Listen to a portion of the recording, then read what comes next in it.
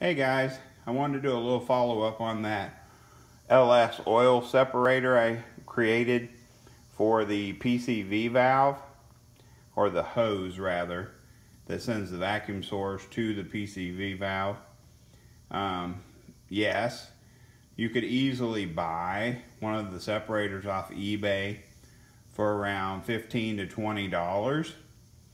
But I was searching through my hoard of junk that I had in my shop and happened to have enough fittings and an actual fuel filter.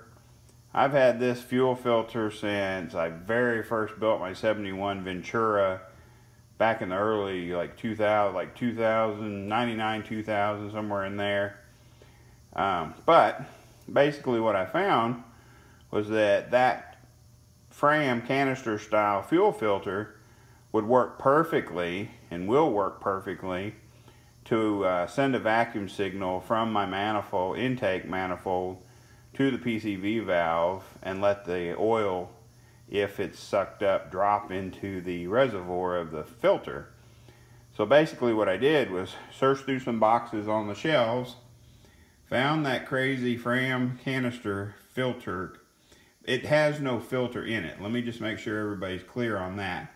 I did not put the actual filter element inside of there. Basically what it does is it allows a baffled entry and exit. So basically the vacuum will come in, the whole canister will become filled with vacuum, and it'll pull on the PCV valve. But any contaminant that's sucked up from the PCV valve will drop to the bottom of that canister before the vacuum signal is returned, goes to the intake. So basically all I have to do to drain it, and I don't plan on draining it but maybe once every oil change, is you loosen that 9/16 bolt in the very center, and that chrome cup, which has an O-ring seal, drops off the bottom of that filter assembly, and then you can just measure with a measuring cup or whatever you want to see how much oil the engine would have sucked into the intake. Right now I have it mounted to the brake proportioning valve bracket. I did test fit an exhaust manifold, and I had plenty of clearance between the exhaust manifold and the canister. But I wanted to just let everybody know that may not be the final resting place for that oil separator for the PCV valve. Once I get the steering shaft and the exhaust manifold bolted on for the last time, get the computer installed, all that good stuff, I'll make a final decision on whether I want that to live there or not. But I wanted you guys to see.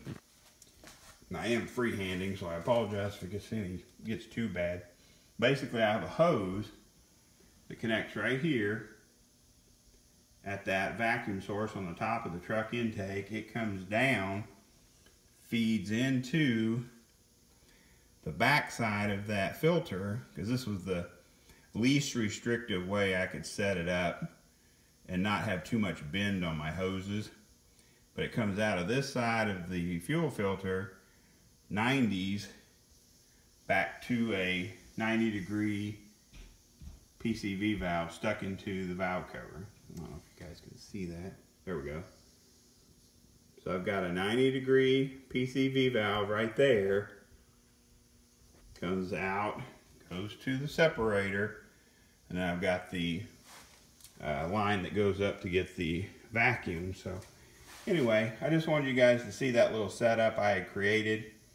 Not everyone's going to have a hoard of junk like I do, so I'm not saying, hey, this is how to do it, because if you had to buy all these components together would be quite expensive compared to just getting one off eBay. So again, I apologize for my shakiness. I'm trying to freehand this, and I'm not very good at it. So anyway, that's the PCV separator that I created for my LS engine to stop oil consumption, and I hope it works perfect.